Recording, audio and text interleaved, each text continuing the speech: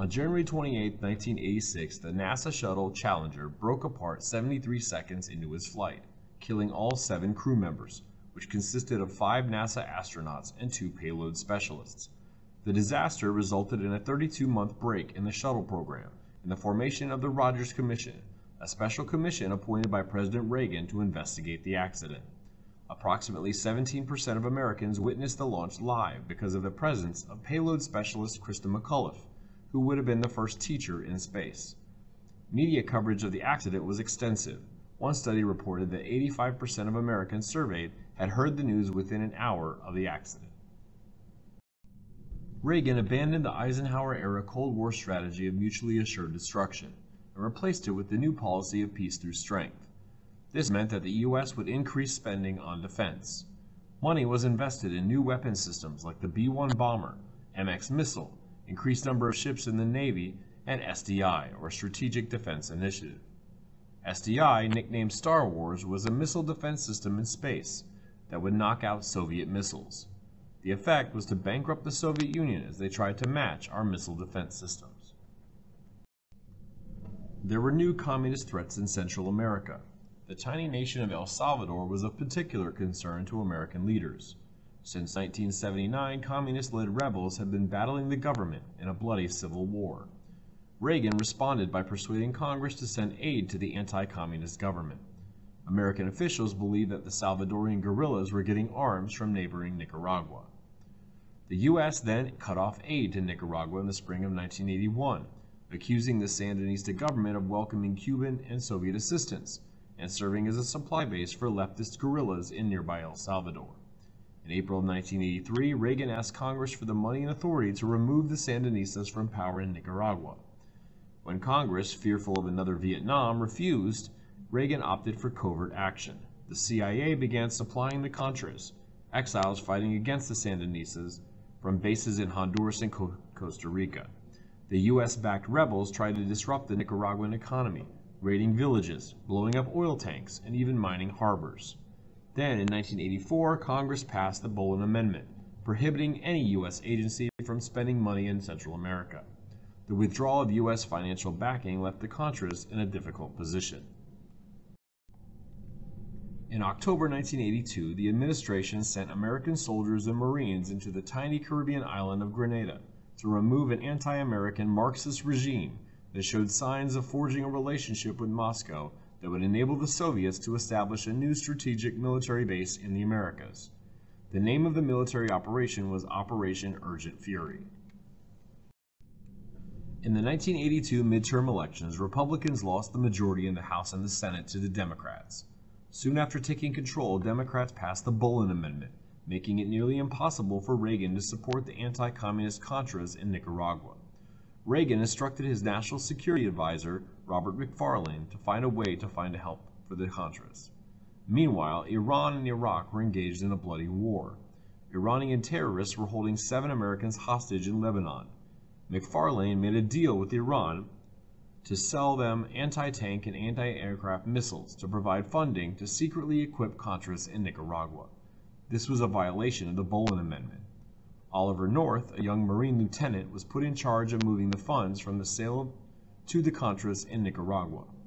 North's ploy was clearly not only illegal but unconstitutional, since it meant usurping the congressional power of controlling funding.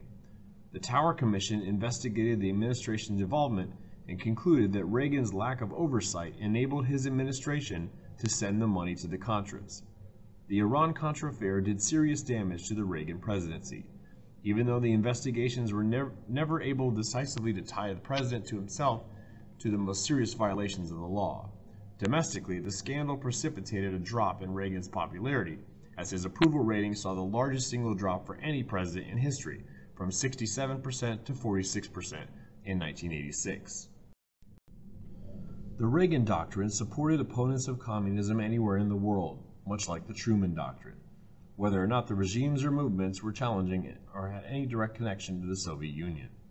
In Afghanistan, the U.S. provided limited military assistance to the Mujahideen, a group of Muslim guerrilla warriors, in an effort to drive the Soviets out of the country.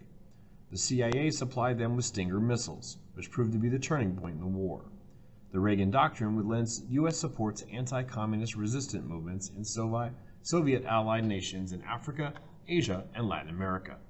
Reagan chose 9 nations for rollback: Afghanistan, Angola, Cambodia, Ethiopia, Iran, Laos, Libya, Nicaragua, and Vietnam.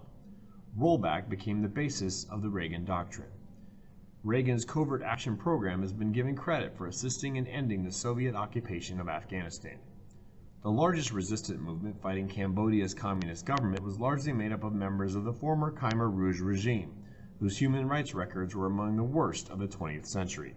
Therefore, Reagan authorized the provision of aid to a smaller Cambodian resistance movement, a coalition called the Khmer People's National Liberation Front, known as the KPNLF, in an effort to force the end to Vietnamese occupation. Eventually, the Vietnamese withdrew, and Cambodia's communist regime fell. Reagan hoped to achieve the other Camp David objective of providing a homeland for the Palestinian Arabs on the West Bank, but Israel instead continued to extend Jewish settlements into the disputed area. The threat of the Palestine Liberation Organization, or PLO, based in southern Lebanon and frequently raiding across the border into Israel, seemed to be the major obstacle to further progress. On June 6, 1982, Israel invaded southern Lebanon in order to secure its northern border and destroy the PLO. The Reagan administration made no effort to halt the offensive, but did join with France and Italy in sending a multinational force to permit the PLO to evacuate to Tunisia. Unfortunately, the U.S. soon became involved in the Lebanese Civil War, which had been raging since 1975. American Marines sent to Lebanon as part of a multinational force to restore order were caught up in the renewed hostilities between Muslim and Christian militia. The Muslims perceived the Marines as aiding a Christian-dominated government of Lebanon, instead of acting as neutral peacekeepers, and they began firing on the vulnerable American troops. Reagan declared that they were there to protect Lebanon from the designs of Soviet-backed Syria. But finally, after terrorists drove a truck loaded with explosives into the American barracks in Beirut, killing 239 Marines, Reagan saw no choice but to pull out. The last American unit left Beirut in late February 1984. Reagan announced after the Beirut bombings that he would not negotiate with terrorists.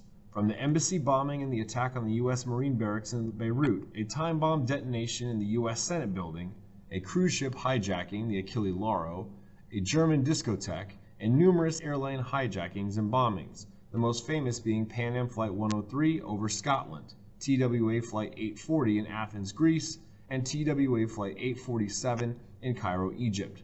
Americans were finding themselves more and more frequently targeted by terrorists. Most of the terrorists hailed from Libya or had Middle Eastern roots with terrorist groups such as the PLO or other extremist groups who opposed U.S. policy in Israel. Reagan sent a message that was loud and clear in retaliation for the strikes on Americans in a Berlin discotheque in 1986, when he sent 2 airstrikes to Libya to bomb the headquarters of Muammar Gaddafi. President Reagan waged a verbal war against the Soviet Union, calling it the evil empire. In his first term, Reagan drastically increased military spending, ramping up the arms race to put pressure on the Soviets and increased Cold War tensions.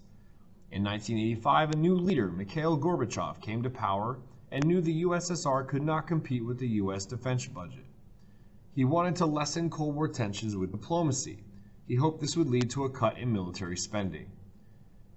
Gorbachev was also open to making changes in his country to make things better. This meant he was open to discussing social problems inside the Soviet Union. This was known as glasnost. This led to what is known as perestroika, a restructuring of Soviet society, especially the economy. He let private citizens own land, allowed more free speech, and held some free elections. Now it was only a matter of time before communism fell in Europe. Thanks to Gorbachev's leadership and diplomacy with President Reagan, the U.S. and Soviet Union signed the INF Treaty in 1987. The INF Treaty eliminated American and Soviet intermediate-range nuclear forces from Europe, the most significant arms control agreement of the nuclear age. At about the same time, Gorbachev ended the Soviet Union's long and frustrating military involvement in Afghanistan. By the time Reagan left office in January of 1989, he had scored a series of foreign policy triumphs that offset the Iran-Contra fiasco and thus helped redeem his presidency. The significance of Reagan's foreign policy is that he seized the opportunity to end the Cold War, regardless of whether it was because of his policies, which strained the Soviet budget, or whether it was the effects of containment and the reforms of Gorbachev.